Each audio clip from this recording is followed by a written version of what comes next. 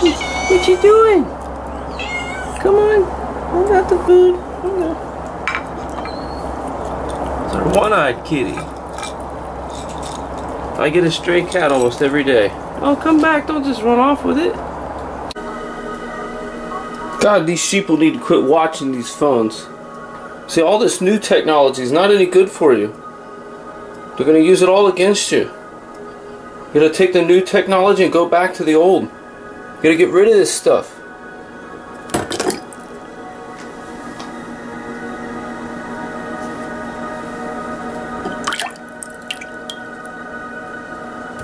Can't even kill it.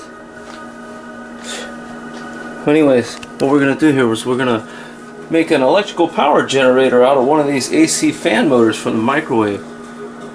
So this thing won't generate any electrical power, but this little DC motor here will. So this JB Quick that you see right here is priceless. You guys need to get as much of this as you can. When it comes down to these small projects, large projects, anything you can come up with, it's very, very nice to have this. So you just mix it together.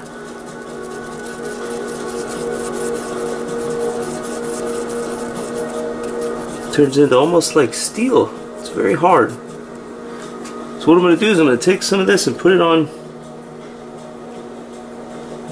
the fan here. That's all we got to do. We're just going to take the motor and I'm going to set it on there. Let's get a little more on there.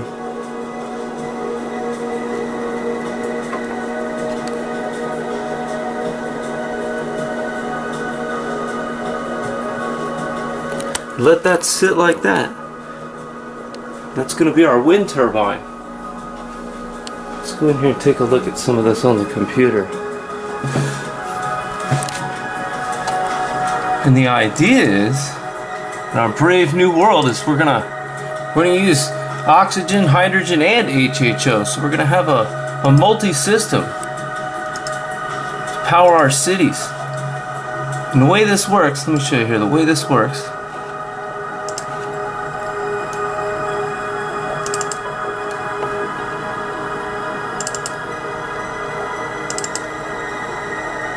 So these will be our electrical water storage tanks. This is what I wanted to show you right here. Gas-driven electrical power. So we can use this system right here where we're using wind turbines and DC electrical turbine power generators, okay? And we can use oxygen gas pressure, we can use the oxygen, we can use the hydrogen, we can use ambient air. And that's what we're going to do here with this little motor. I'm going to show you how to generate that 21st century fire. We're going to make some more electricity using the wind turbine instead of the Stirling engine. You know, we have to use what we have available. A lot of people have access to wind. It gets very windy here a lot of times. So we're going to build a little prototype. I'm going to show you how it runs. So we don't have to light a single flame. We don't even have to use the hydrogen. Think about that. We just let it go. We won't even light a single flame. We'll just use the oxygen to power our entire society. So there's many ways you can do this, many paths you can take. There's many paths you can take to the hydrogen. There's many paths you can take to the electricity. You can use the hydrogen or just the oxygen.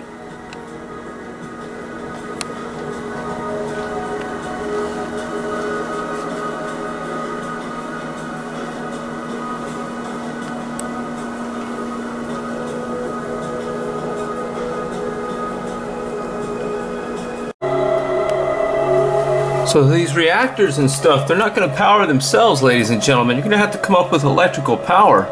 You're going to need your electrolyte water storage tanks. You're going to need your gas-driven electrical power generation system, wind turbines, solar panels, whatever you can come up with. You're going to have to throw everything at it. You know, these reactors really don't power themselves. You're going to have that subatomic particle called the electron. We're going to talk about that. I'm going to show you a couple of clever ways you can generate electrical power. See, this is what we're going to talk about in this folder right here. A hydrogen moon base, oxygen powered city, underwater HHO society, and underwater reactor cores. So you put these things on the bottom of the ocean. Think about this.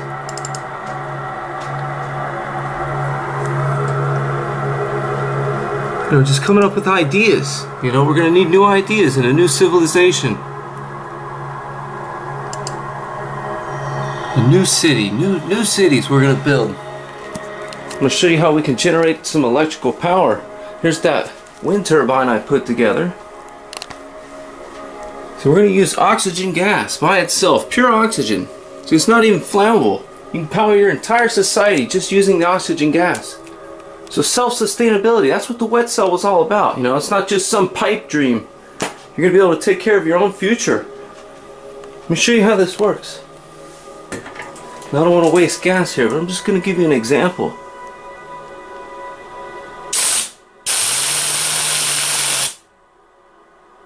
Get the idea? So I was able to build that in just a few seconds using some JB Weld. Some old AC motors. I took the fan off of it and I hooked a DC motor up to it.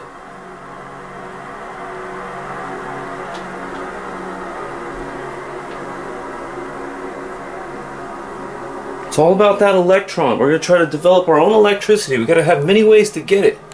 There's lots of clever ways to do this. We'll never light a single flame. We'll be able to use the pressured hydrogen, pressured oxygen. Think about that. You can use ambient air.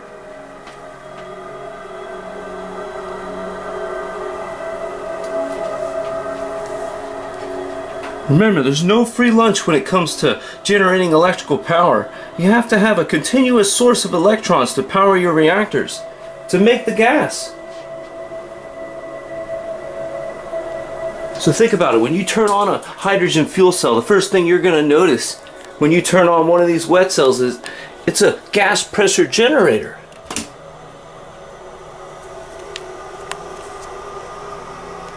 They all are.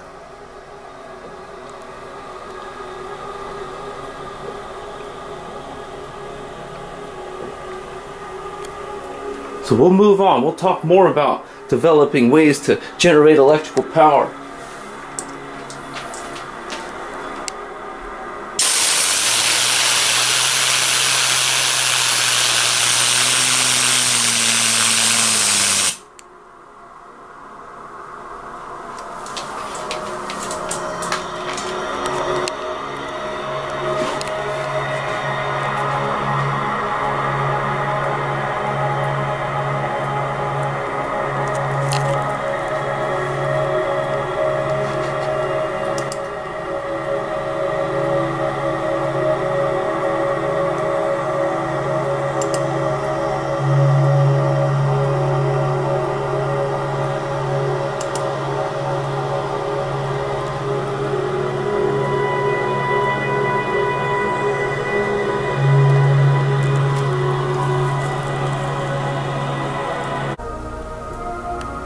So I want to talk a little bit more about how the way this works. Check this out. Look, if you take, I don't know if I showed you this, if you take some water, it turns into steam instantly.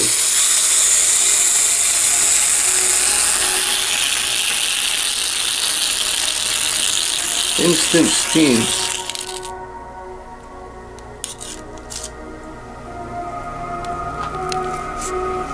So we're going to use this system to generate electrical power to make more gas.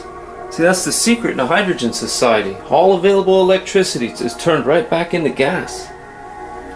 So we're going to use this system in the future. It's going to power everything. See, there's a lot of different ways you can go here. A lot of different paths you can take. Let me share this with you. When you look at the water molecule, you got to ask yourself, what's it made out of? Think of the molecule and then think of the atoms that are put together to make it, and then think of what the atoms are made of. So you got to understand what matter's made out of. You got to start looking down at the subatomic particles. See, we're after that electron. That seems to be the most important piece. It's hard to believe that that one subatomic particle could be so important. I mean, sure, you need all the rest of it for everything to function, but without that, we can't do anything. And all this works in reverse too. Think about that.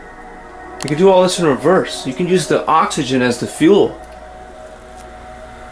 See, once the hydrogen becomes so much of it, the oxygen becomes the fuel. Oxygen will burn in a hydrogen atmosphere. It's blue instead of red like this. So think about that. It's just something else. Let me demonstrate here. I'm going to show you. You can make HHO gas doing this too. I don't want to waste a lot of fuel doing this. Let me show you.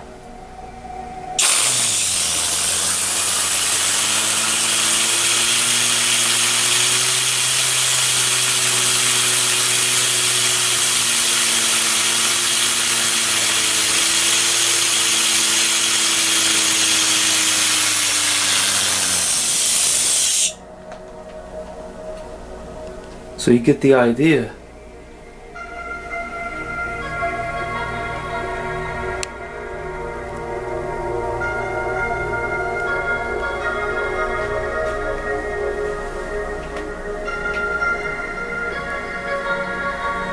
So we're going to use hybrid systems. Think about that.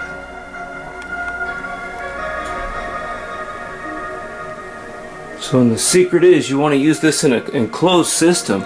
That way you don't consume the resource. We're not burning the gas until we make electrical power with it. So we're going to make electrical power before we consume the resource like this.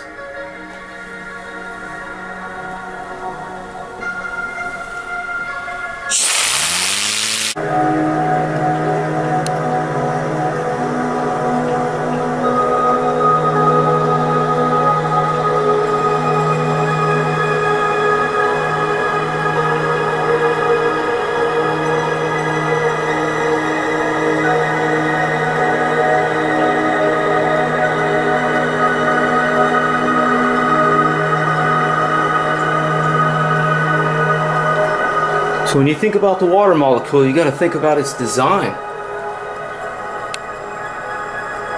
Very intelligent design when you look at the water molecule. Now if you need a motor a little stronger, you can get one out of a drill. There's a 12-volt motor in here. It puts out about 15 amps. It's very powerful. You can get life support systems running with that thing. You can start a splitter cell system. So a lot of different ways you can do this. You know, I get a lot of my electronics right out of the garbage. Motors, capacitors, transistors, you name it, diodes.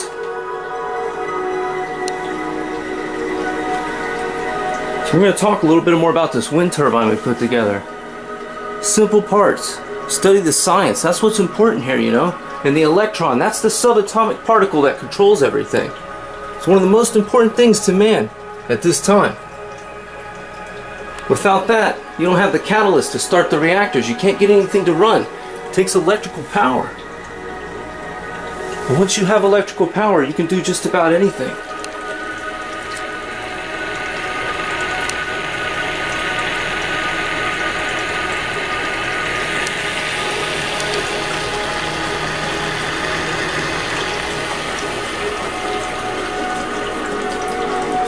So let me show you this right here. If I wanted to, I could just blow on this thing and start making electrical power. Check this out.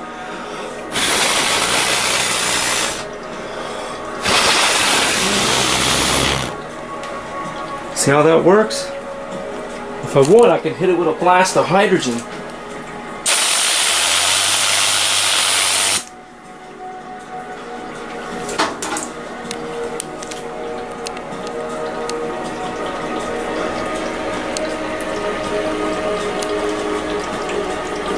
So you can see the elements, they all contain electrons. It's how you can get your hands on them. So using the oxygen atom as fuel to power turbines. So there's lots of Cadillac ideas out there, and lots of many ways you can make electricity. This is just another. It's very important, this water powered planet that we're all spinning around on, you know, we're just on this thing spinning, we're not going anywhere.